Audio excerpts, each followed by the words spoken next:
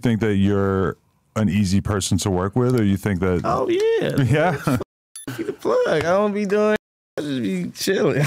I see. I don't know that side of you or how you are to work with, but you are the brother of someone who, as much as he's a legend, definitely not the easiest person to work with. Oh yeah, he don't. You got to remember, I was doing the talking for him. Like, he didn't really. He don't talk. Don't care about. Like I'm more on the business side of shit. Like I kind of like know what's going on, like, but not really know what's going on. But I know enough to hold a business conversation about music, like without it being weird or nobody feeling like they're getting finessed. Right.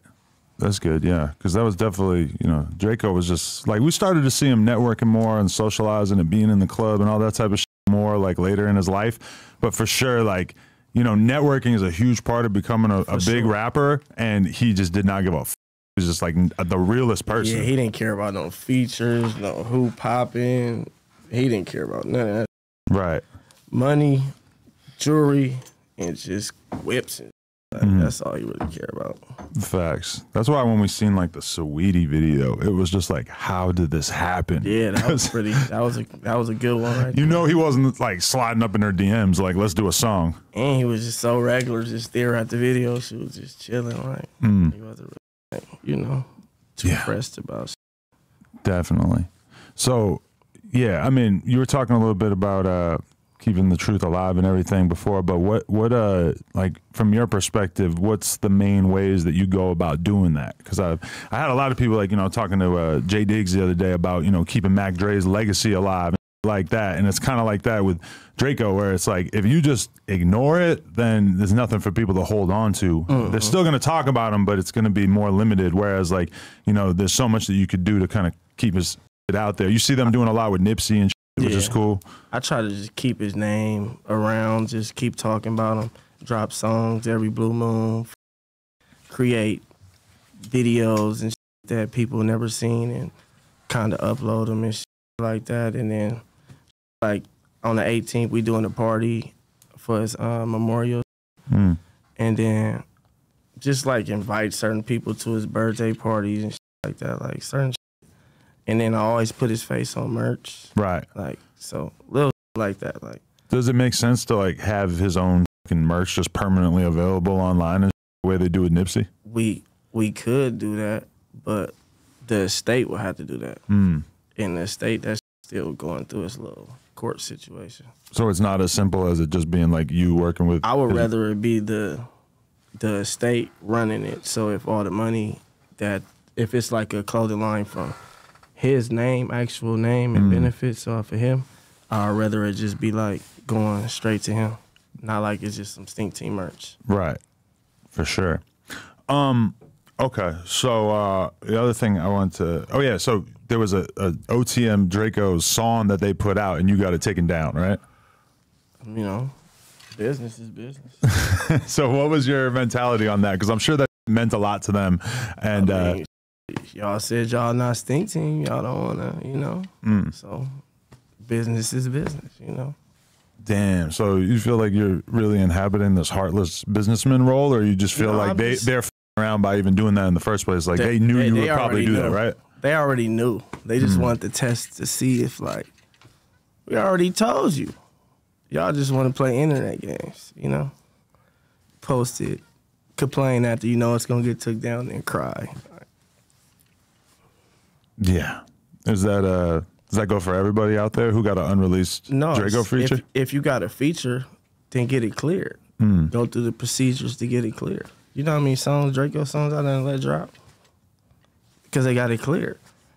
And they gonna get it cleared by me. You gotta get it cleared by the state. Are there still, like... It's a decent amount of Drakeo songs. So there's a lot of verses that potentially, you know, if Drake said, like, I want to put a Drakeo verse on my next album, you'd be able to say, like, all right, we got this one, and this one. Like, you're just kind of keeping on ice in case something like that happens? It's a couple opens. The opens I don't touch. I only only songs I drop was the songs I got, and then he got features, but certain features I can't drop. So they be wanting certain songs to drop, but I be like, yeah, it's not signed. Ozuma, that's Ozuna. Like, you know what I'm saying? He He got a random Playboy card. He got Tory Lanez verses. He got like certain people, it can get clear. But certain people, it's like, who the hell do I contact to get this clear? Right. But they be wanting those ones. I was like, damn, I can't drop them. I was like, damn. Is it true that you made OTM give their chains back?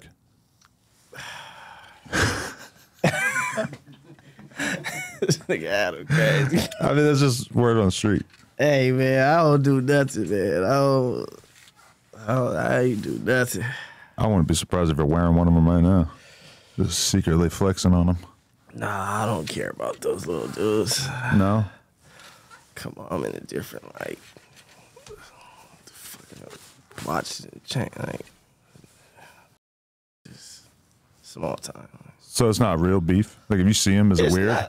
I never said it was beef. They just went to the internet and acted like it was like, oh, those dudes. And I'm like, damn, I'm the one who gave y'all all the shit I basically got. Right. Can't say fuck me. It's like being mad at your daddy. Like, you know what I'm saying? It don't work like that. Right. Damn. So, like, if they were to sincerely apologize, you wouldn't be willing to just, like, squash it, go back to rapping together and shit? They too big-headed. You think? They don't think they did anything wrong. So that's where it starts. If you don't think you did that wrong, you feel like it's nothing to apologize about. They think I should be apologizing. Do you think that your behavior was all peaches and cream the whole time, or did you get in your feelings at a certain point? If you know, you know. Like, I hardly care about shit. So if I'm telling you about something, that means it's a reason, you know? For sure. Because Ralfy's just not going around just telling people about themselves. I don't tell grown-ass men about themselves. I've been in jail. I don't like niggas telling me about myself.